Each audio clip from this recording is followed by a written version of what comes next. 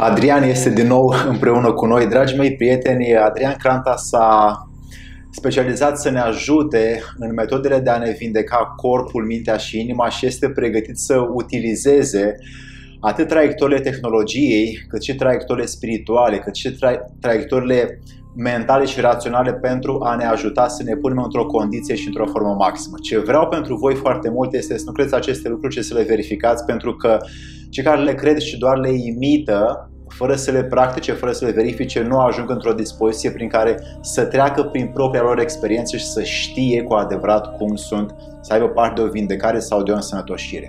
Ei bine, Adrian ne-a invitat să verificăm tot ceea ce ne spune și tot ceea ce ne arată, pentru că prin verificare devine cumva ca sursă proprie și ca mecanism care și noi putem să împărtășim altora din jurul nostru. Adrian a căutat în foarte multe țări în Orientul Mijlociu și îndepărtat ca să extragă cele mai frumoase și vindecătoare metode prin care ne poate oferi șansa la vindecare mult mai rapidă decât în multe alte părți unde durează mai mult timp. Ce îmi place foarte mult mie la Adrian este că știe metode și a experimentat foarte multe lucruri în multe practici de-a lungul vieții sale, încât a reușit să vadă atât viața interioară cât și viața exterioară, din ce suntem noi compuși, din ce materie, ce direcție, ce scop, către ce inclinație mergem și cum putem să avem energie ca să reușim să ne menținem obiectivele, mintea, inima și sufletul sus.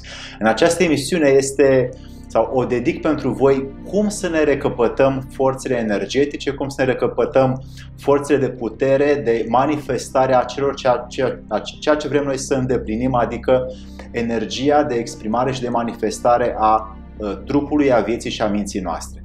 Ce îmi doresc foarte mult este să punem și să luăm de la Adrian, pentru că se oferă să ne împărtășească din aceste lucruri metodele prin care noi ne încărcăm cu energie. Energia este un lucru sacru, este un lucru divin și intervine atunci când noi dorim să ne realizăm un obiectiv, un cel. Ca să câștigăm energie, Adrian ne ajută în această emisiune. Cum să facem asta? Adrian, bună ziua! Bună tuturor! Propunerea ta este cu adevărat generoasă, pentru că oamenii au nevoie de energie.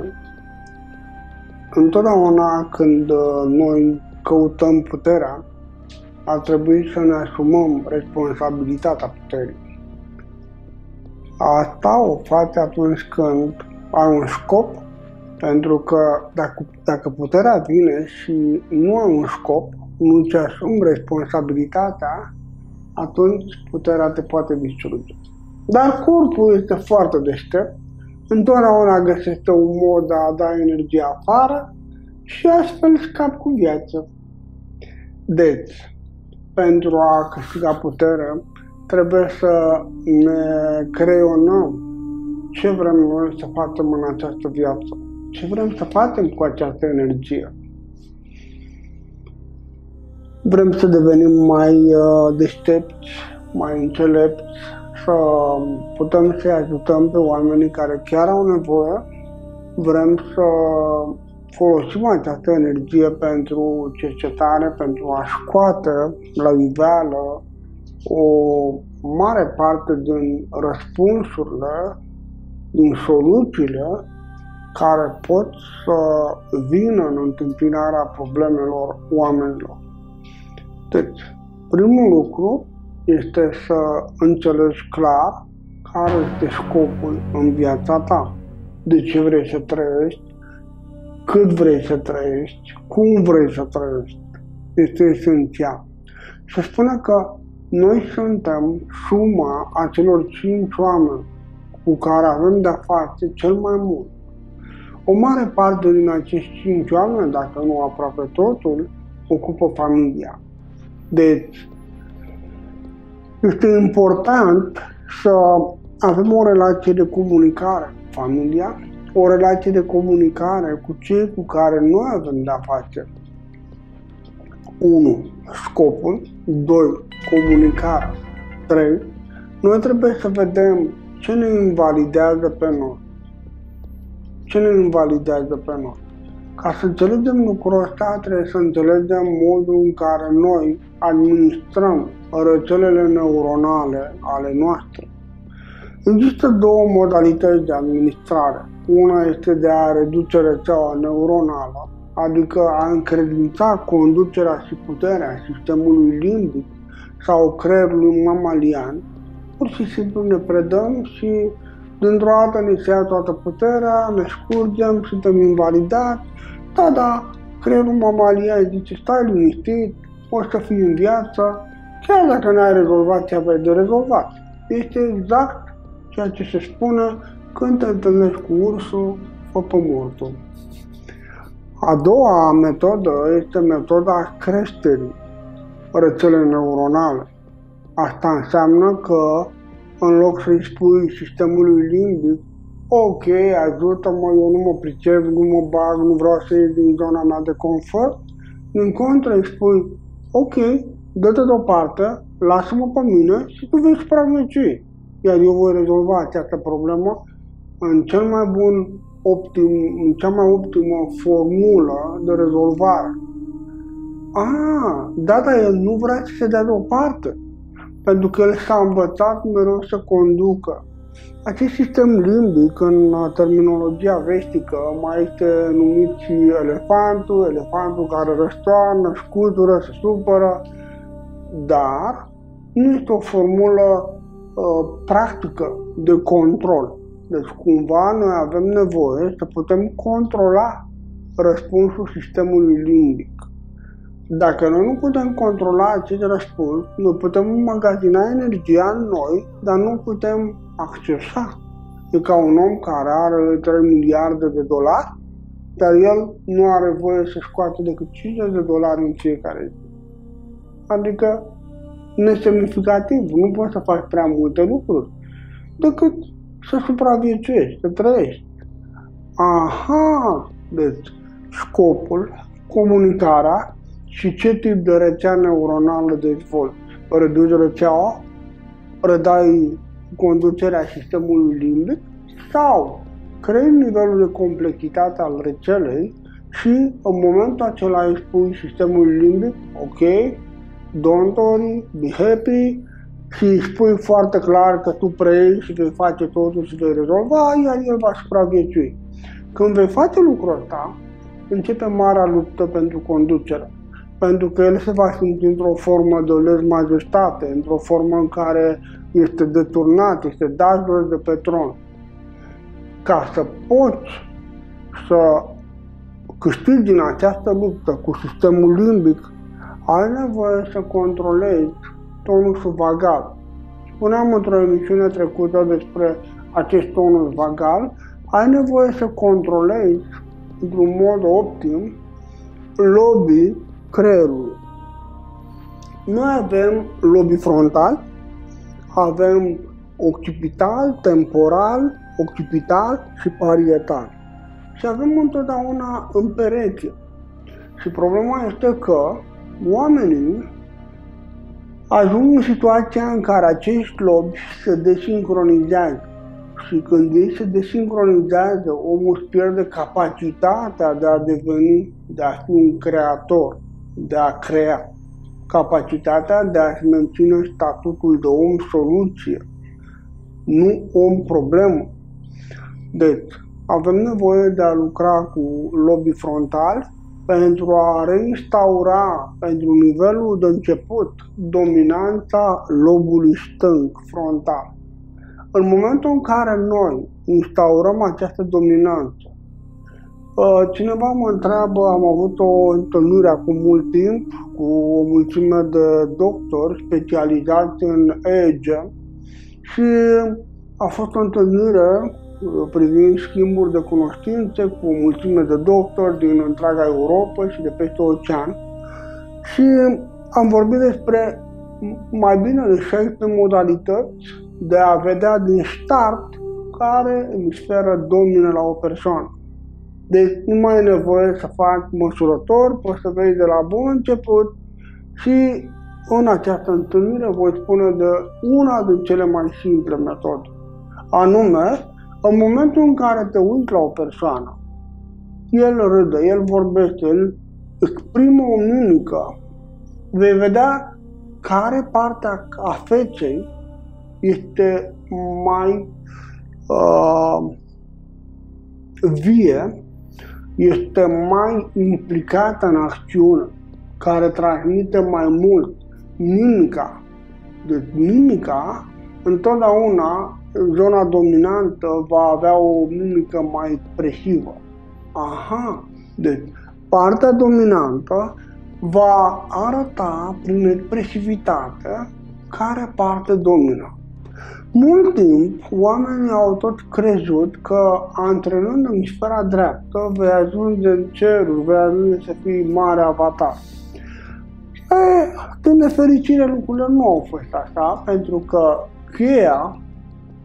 cheia, deci fac parte dintr-un institut de cercetare în biocibernetică din Austria și studiind studiile lor din ultimii 50 de ani de studii, am observat că toate acele analize, toate acele măsurători făcute la mari maestri, Dalai Lama, o mulțime de lama tibetani, o mulțime de maestri de la Shaolin, o mulțime de oameni care aveau zeci de mii de ore de meditație în spate, în momentul în care am studiat arhitectura creierului, am observat că nu era vorba de o dominanță a emisferei drepte sau a emisferei stângi. Nu. Era o sintonanță. Era o arhitectură de putere care angrena întregul sistem, activând într-un mod focalizat ceea ce noi numim corpul calos. Este ceea ce se numește în practicile ezoterice mintea originară. Este o minte care nu este dincolo de structurarea informației. Este ceea ce noi numim energie necreată sau informație nestructurată.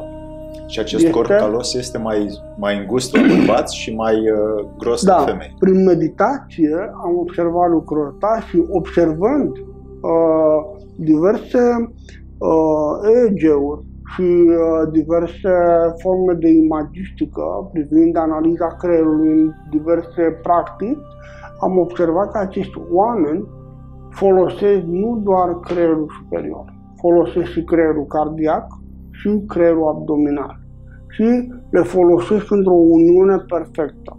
Și cum am putea să facem noi asta, Adrian? Că sistemul limbic, el se ocupă de supraviețuirea noastră. El controlează tot ce înseamnă reacții privind hrana, privind sexul, privind lupta, privind viața însăși.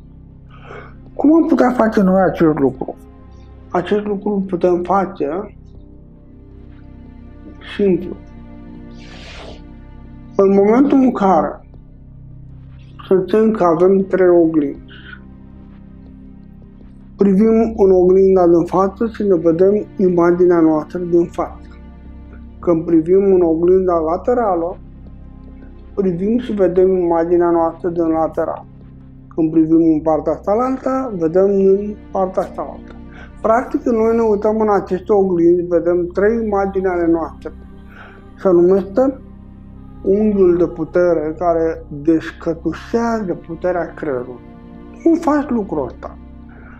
Privind în față, surâzând, și după care miști privirea în imaginea din stânga, în imaginea din dreapta. Stânga, dreapta, stânga, dreapta. Este o tehnologie cumva ajunsă în Occident, care a căpătat un supranume numit EDMR. Dar EDMR-ul la bază are de-a face cu tehnologiile taoiste, cu tehnologiile de la Shaolin, pentru că EDMR-ul șterge traumele care blochează creierul. Deci dacă noi avem aceste 3 oglinzi, sau dacă nu aveți oglinzi, pur și simplu 2 lumânări, o lumânare în dreapta, una în stânga. E suficient să privești stânga, dreapta, stânga, dreapta, stânga, dreapta, sau pur și simplu închizi ochii și stânga, dreapta, stânga, dreapta, stânga, dreapta, stânga, dreapta, stânga, dreapta, stânga, dreapta, stânga, dreapta, stânga, dreapta, stânga, dreapta, stânga, dreapta. Făcând lucrul ăsta, în momentul acela are loc o ștergere și are loc o resetare a principalelor magistrale neuronale. Și imediat după ce am făcut asta, în momentul în care măsurăm din nou creierul, vom observa că cele două emisfere s-au sincronizat. Și acum să traduc. La un om care domină emisfera dreaptă este un artist, un visător. Nu poate să sincronizeze valoarea cu timp. El va descoperi. El cumva își dă seama că poate să prindă trenul, dar neacționând la timpul potrivit, trenul a plecat. Vor fi multe trenuri în viața lui care vor pleca. Le vede, dar până se dumirește, nu mai sunt. Un om care este fixat este predominant pe emisfera stângă, are de-a face cu timpul. Timpul, el va fi tot timpul atent la ceas. Tot timpul. Dar acest om nu poate să aibă profunzime, pentru că graba naște superficialitatea.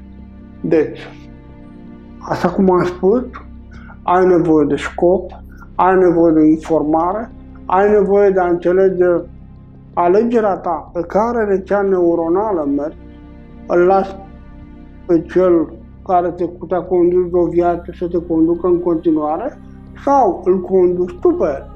Pentru lupta asta ai nevoie de această tehnologie a celor 3 oglinzi sau această tehnologie a celor 2 lumânări. Lucrând, nu trebuie să faci de multe ori. Pur și simplu de 49 de ori. 1, 2, 3, 49 de ori. Zilnic. Mai ales când ai o problemă care te supără și acolo dudu efervescentă, ok, ai lumânările. La ora actuală trăim perioada tehnologiei. Poți să ai 2 LED-uri, dacă sunt LED-uri, să zicem, albastre, perfect. Albastru este o frecvență care lucrează și mai bine la ștergerea din sectorul de memorie, practic inactivează energia și nu te mai poate invalida acea traumă. Ce am vrut să spun cu asta? Am vrut să spun că sunt mulți oameni care chiar au pus mâna pe niște tehnici de putere. Dar dacă tu nu rezolvi problemele astea pe care le-am menționat, încet, puterea apare, puterea crește, dar după 3 secunde puterea nu mai e. Unde e puterea? Deci, iată că lucrul acesta nu a apărut în viața mea din prima. Nu. Au fost mai bine de 40 de ani de căutări și întâmplări. Uneori ești în viață, ajungi, vrei neapărat să obții un lucru și dintr-o dată cineva ți-a tăiat-o, te-a invalidat de putere, de libertate, de expresie de sine. Când tu nu mai poți să-ți exprimi sinele, orice ai primit își cade jos. Energia toate cade și atunci tu trebuie să urmezi aceste obiective. Dacă e prea greu pentru a câștiga putere, poți să faci niște pași mici. 1. Culcă-te de vreme, înainte de 10 noaptea. Scoală-te de vreme, până la 6:30 dimineața, dar nu mai târziu. Acum noi vorbim de orarul de vară. 2. Pune-ți ordine în mese. Mănânci odată, mănânci de 2 ori, nu e nicio problemă. Poți să mănânci și de 3 ori. Dar important este să păstrezi repausul alimentar între mese. 3. Plimbă-te. Fă mișcare. Dacă nu faci mișcare fizică, aceste tăi musculare, prin frecare, produc energie. Deci, cumva, capacitatea noastră se menține, pentru că noi avem mereu de-a face cu energia și trebuie să o menținem. Discutam înainte de emisiune cu tine despre faptul că uneori în practică, uneori când facem efort, când alergăm, când facem o mulțime de lucruri cu corpul nostru, creierul cumva ne stopează, ne limitează Și atunci discutam despre faptul că oamenii de știință au descoperit tehnologii prin care inima să-și conducă un antrenament. Adică inima își va intensifica antrenamentul la o bicicletă eliptică sau o bicicletă sau o bandă în așa fel încât să te mențină între 133, 143, cumva 137, 139, merge fix. Și întrebarea ta este, dar de ce trebuie să mențină această valoare? Deoarece în 20 de minute, dacă menții această valoare, este exact una din cele 3 esențe ale sistemului cardio. Inima se transformă în glandă și începe să vindece foarte multe lucruri. Adrian, ai studiat și partea șamanistă și Ayurveda și mai ales medicina chinezească și multe alte ramuri terapeutice vindecătoare pentru natura omului. Acum, ce putem noi să luăm din ceea ce trăim astăzi, într-o societate aglomerată și grăbită? Ce putem să luăm ca alimente, ca parte nutritivă care să ne hrănească energetic trupul să putem să realizăm ceea ce ne dorim? Dacă ești la început, trebuie să observi. Dacă mintea nu merge, e o problemă. Și dacă mintea nu merge, înseamnă că noi avem o problemă cu aminoacizi. Pentru că acum deja oamenii încep să-și dea seama din ce în ce mai mult că nu zahărul, nu dulcele hrănește creierul. Există o vorbă, atât în alchimie internă, cât și în știință, care spune că similarul hrănește similarul. Creierul nostru nu e de marțipan, nu este de turtă dulce. Nu are nici măcar o picătură dulce acolo. Creierul nostru este grăsime pură. Deci, cumva, dacă noi avem probleme cu vezica biliară, medicina populară, medicina chineză, ayurvedică, spune, ok, mănâncă cuticulă din pipota de pasăre și își vei rezolva această problemă. Ca în vremurile antice. E adevărat. Acum, de exemplu, există o mulțime de produse care au preparat acest lucru și care poți să le cumperi, poți să le iei și se rezolvă. Aha! Dar dacă ficatul tău este... Pentru că oamenii, în general, vezica biliară este țapul spăsitor. Ea niciodată nu e vinovată. De fapt, ficatul e vinovat. Și nici el nu e vinovat. De fapt, stăpânul e vinovat. Dar ficatul produce tot felul de grăsimi, de geleuri. Geleurile acestea coboară, se colectează în acest recipient, numit veziculă biliară. Cumva, datorită nivelului alcalin foarte mare, tinde să se întărească, să devină ca niște pietre. Vezica biliară este ca o cană. Dacă noi avem o cană goală, noi putem pune o cantitate mare de lichid. Dar dacă noi avem tot felul de pietricele, nu vom mai putea pune aceeași cantitate de lichid. Deci, vezica biliară este suficient de mare să poată să susțină la nivel optim 2 pumni de mâncare. Atât ar trebui să fie la masă. Ea are cantitatea optimizată pentru această cantitate de mâncare. Dar dacă noi o invalidăm prin combinații alimentare care nu sunt ok, atunci noi vom produce conflicte enzimatice. Hai să dăm un exemplu. Un om mănâncă o bucată de pâine. La nivelul gurii se produc niște enzime specializate pentru partea de cereale. E nevoie de creșterea mediului, să devină un mediu alcalin, neutru. Este nevoie de ptialină sau amilaze. Noi avem 2 zone în corp care produc amilaze. Unele sunt făcute pentru cereale în formă crudă și altele procesate termic. Deci, la nivelul gurii, pH-ul devine 7, 702, 709, 71, super. Deja a virat către alcalin. Când am mediul alcalin, aceste enzime pot să își facă treaba și să desfacă legăturile moleculare ale acestui bol alimentar bazat pe cereale. super. Dar dacă noi amestecăm acest produs cu un produs animalier, noi vom produce, pentru că primul venit, primul servit, va produce multă alcalinitate, cumva se va digera acea cereală, dar carnea sau brânza sau oul sau orice altceva numit proteină trebuie să ajungă în stomac și stomacul va trebui să ridice nivelul de aciditate. Asta înseamnă că el va trebui să scadă, pentru că stomacul funcționează între 1,2, 1,7, 1,7, unii spun 1,8, 1,7 pH-ul și dacă el scade, atunci el e pregătit să digeră, să poată să spargă legătura moleculară a acelor forme de proteină. Aha, și ce se întâmplă dacă noi avem pe de-o parte mult alcalin și aici cumva mult acid, când ele se întâlnesc se neutralizează.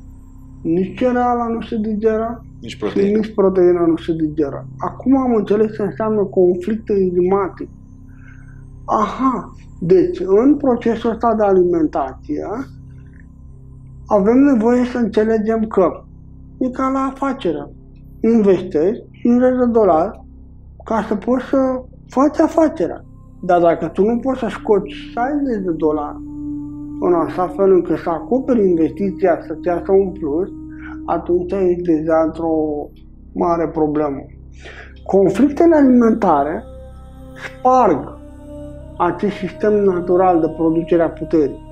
Deci, noi facem pranayama, noi facem qigong, noi facem mersul pe munte, noi facem o mulțime de lucruri. Dar e suficient un conflict?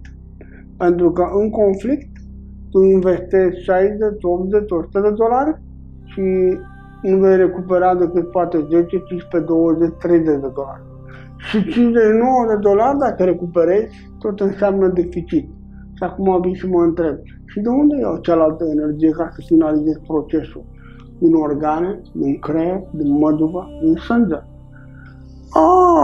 Deci în loc să primesc, eu dau. Da. Deci, înainte de a accesa puterea, ai nevoie să înțelegi cum să nu o pierzi. Ai nevoie să o subordonezi unui scop, adică să-ți asumi responsabilitatea puterii care vine în viața ta. Dacă nu, dai unui copil care nu are educație în direcția aia, niște bani mulți, o poziție socială unui om sau altui om, într-o dată la lovalul. Deci, iată că lucrurile nu sunt atât de simple. Eu pot să spun cât de repede să câștigi puterea și chiar să câștigi putere, dar tu trebuie să te asiguri că puterea aceea nu o să-ți ia mințile. Un mod simplu de a guverna, de a genera putere la nivelul creierului este ceea ce se numește un complex de aminoacizi. Adică, de obicei, acest complex de aminoacizi este regăsit în pudra proteică de cânepă. 2 linguri de pudră proteică. Lapte, apă caldă. Punem apă caldă, dar înainte de a pune apă caldă, luăm un fruct de ananas sau mango sau papaya, curățăm, îl facem cubic, îl punem acolo, putem să punem o mână de oleaginoase, le punem acolo. Oleaginoase pot fi caju, alune, migdale, hidratate. Și acoperim cât să fie 2 degete de apă caldă sub 40 de grade, 38, 39, nu mai mult, nu mai puțin, și dăm la blender. Și compoziția, în momentul în care o bem, în 10 minute deja bubuie. Exact. Și energia ta te poate ține mult timp, 6, 7, 8 ore, adică vii odihnit acasă. Asta e mare lucru. Să vii odihnit acasă de la servici? Super! Însă aici intervine exact ce spuneai. Și am energie. Cum fac să o țin sub control? Adrian, ești mai mult decât folositor și îți mulțumim foarte mult pentru timpul și resursele tale